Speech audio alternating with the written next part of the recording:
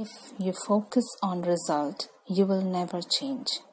If you focus on change, you will get result. Good morning, children. Hello. How are you all? Hope you all are fine and staying safely in your home. I'm your computer science teacher, Miss Rafat Zahin.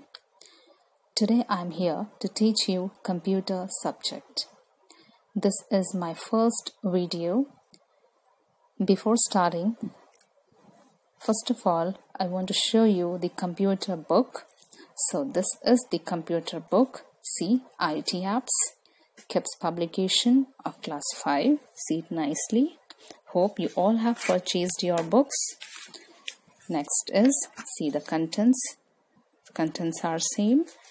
Okay, today we will start chapter 1. The name of the chapter is Evolution of Computers. Name of the chapter is Evolution of Computers. Now, I think you all are very much familiar with computer, and I hope many of you are practicing also in your home, right? Okay, before starting the chapter, I'll tell you something more about computer. Okay, first, starting from the definition of computer, I think all of you know what is computer. Yes, what is computer? Computer is an electronic device or machine which accepts data and instructions given by the user, processes them accordingly, and gives the meaningful result. So, what computer is doing here? The number one is takes in data and instructions, means it is taking in data and instructions by the help of input device. Second, works with data. Works with data by processing it by the help of CPU. And third is puts out information. Puts out information by the help of output device. Understood? Okay. So computer works by the help of software and hardware. Next is characteristics of computer. There are many characteristics of computer. Some of the characteristics are: number one, speed; second, versatility; storage, automation, accuracy, reliability. Speed. First one is speed. A speed is a very fast device. It takes very few seconds to perform its work. Versatility. It refers to the capability of a computer to perform different kinds of works with same accuracy and efficiency. Okay. Third is storage. So what is storage? Computer stores all the data with appropriate format. That is storage. Next is automation. So what is automation? Computer performs all the tasks automatically. That is called automation. Next is accuracy.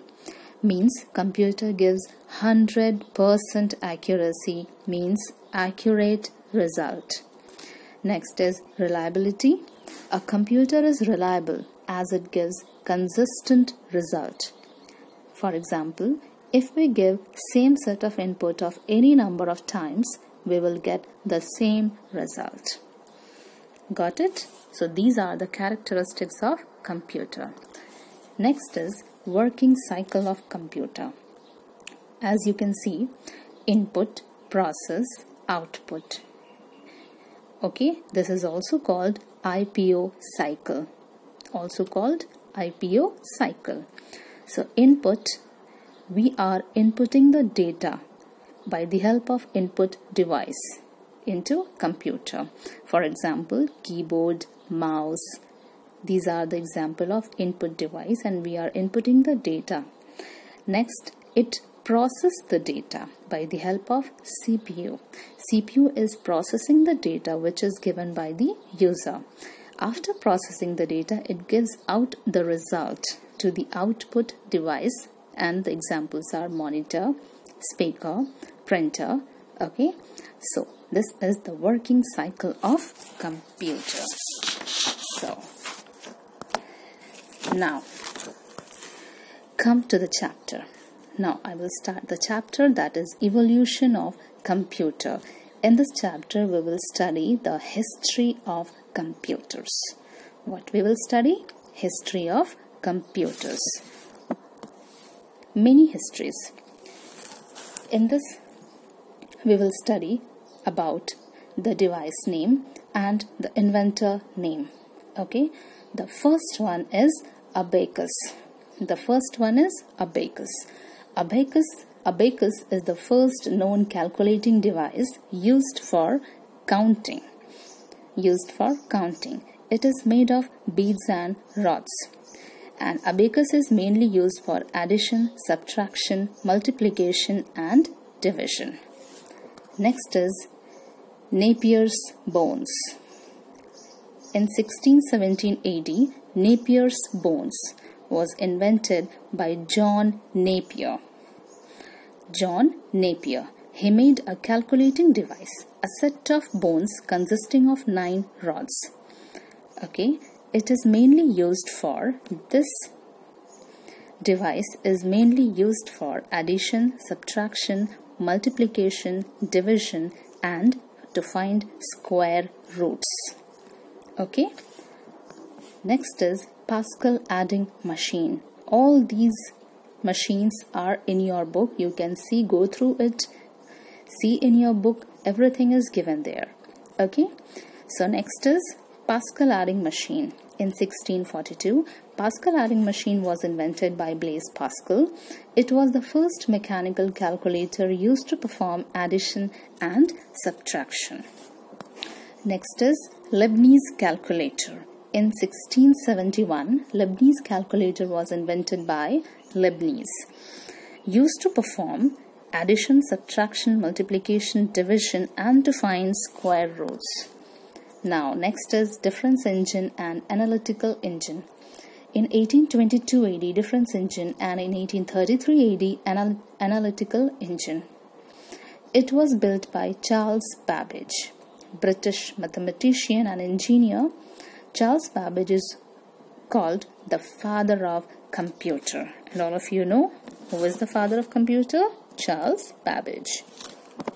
Next one is Hollerith tabulating machine. See the device, see the picture.